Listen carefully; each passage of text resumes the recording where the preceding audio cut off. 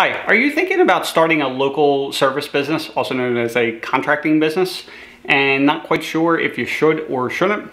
Well, watch this video and I'm going to give you the quick pros and cons of starting your own contracting business.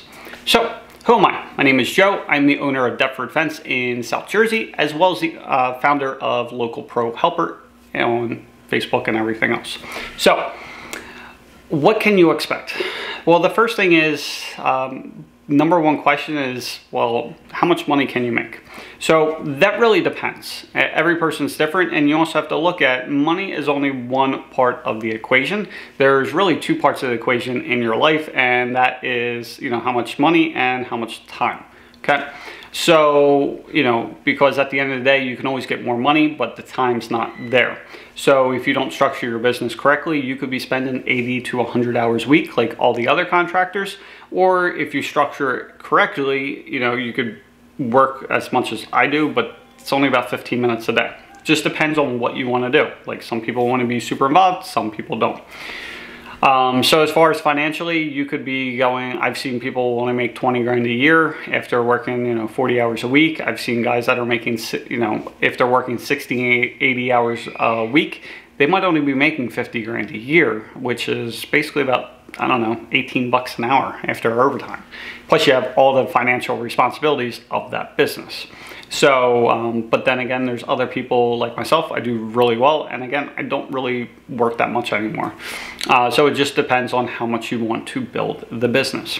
Now, second question, how difficult is it? Well, the good news for this, most contracting businesses are very easy to get into. It's very easy to get customers.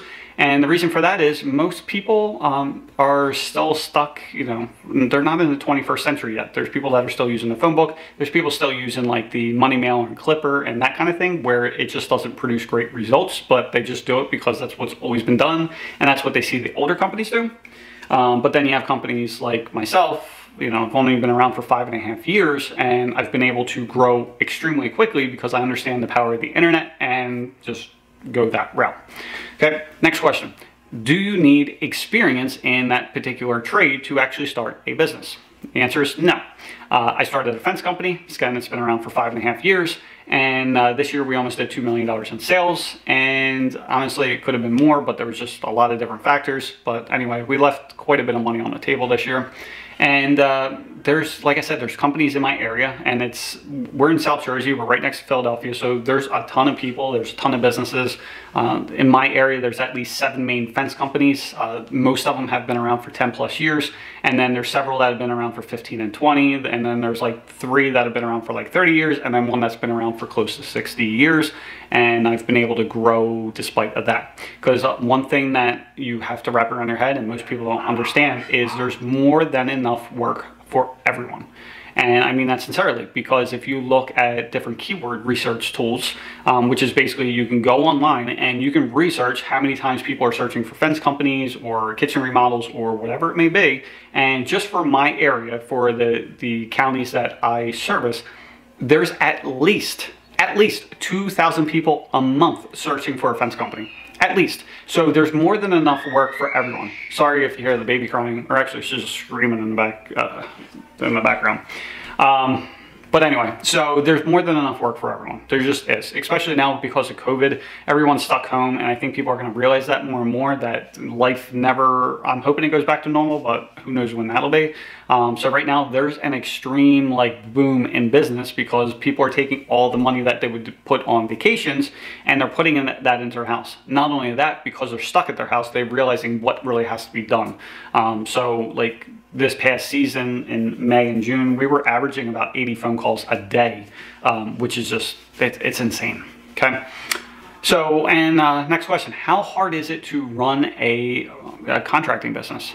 Honestly, you can make it as difficult or as easy as you want to. I personally make things as easy as I possibly can, and because I don't want to work. So some guys are okay of working 60, 80 hours a week. Me, I wanted to retire by the time I was 21, and I'm pretty close. Like I work 15 minutes a day on the business. I'll spend more time on this video than I will on my actual business.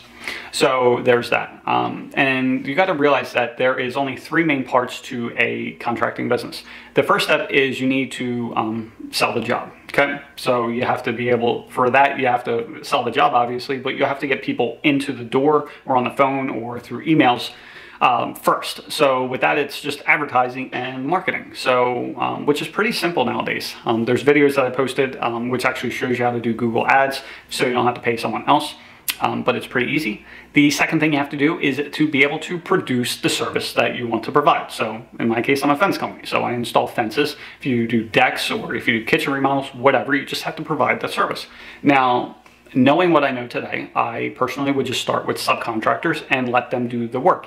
Even if you know how to do the work, because I didn't know how to do fences, even if you know how to provide the service, it's still, in my opinion, better to start with subs. And the reason for that is because then you can just focus on bringing in leads and selling the job. And then you have someone else that ends up, you know, actually providing the service. Because another thing is, like, you probably aren't going to quit your day job unless you know that you can start this business, right? And the only way you can know how to do that is basically leveraging other people's time. And that's actually a key to one of my successes, is I just leverage the time of other people. And that's the way you're going to make more money, and with working less hours. So what you do is you keep on working your day job. You basically are, you know, trying to, you know, maybe after work from 5 to 7, 5 to 8, you go out to do quotes, and then you book some jobs, and then you hire a sub to do it for you. Now, if you don't know how to even provide any of the services, you're just looking for something to do. If you're one of the internet marketers that just couldn't figure it out to make it work, this is a really good business to get into, because it's the same thing. You basically just are advertising online to get the leads in. You sell the job, you get someone else to do it, and you collect the money. Like, it's simple. Okay, so and that's what you can do when you're starting part-time. Now, if you're starting with no experience whatsoever, then you don't go into kitchen remodels, you don't do bathroom remodels, anything like that. You do something simple like fences and decks. Actually, decks is even harder. Fences, it's easy. Like, when it comes down to it, you just have to, you know, you learn about the different types of material, which is, you know, vinyl, wood, and aluminum, and chain link, pretty much. And then from there, you're just looking to see what looks nice, what doesn't look nice, and then you just give the person an opinion. Plus, with the fencing, you can just give a price right over the phone, because there's GPS programs that will tell you, like, we have a custom program. We just map it out on the GPS program, and then it'll tell us how many panels, how many posts, how many gates, like, it'll tell us everything. And then with that information, it'll automatically spit out the price for the customer. So it's pretty simple, and it takes about, I don't know, 2 minutes. So there's that. And then as far as that, like, that's all you, there's really not much to a contracting business. You know, once you realize that you basically just have the 3 parts, which is bringing in the leads and selling the jobs, then producing the job, and then finally the last thing is just knowing your numbers. Now, I'm a big proponent of not being the smartest person in the room. I'd rather, not only that, but again, leveraging other people's time. You could spend all the time in the world if you want to manage your books and everything else.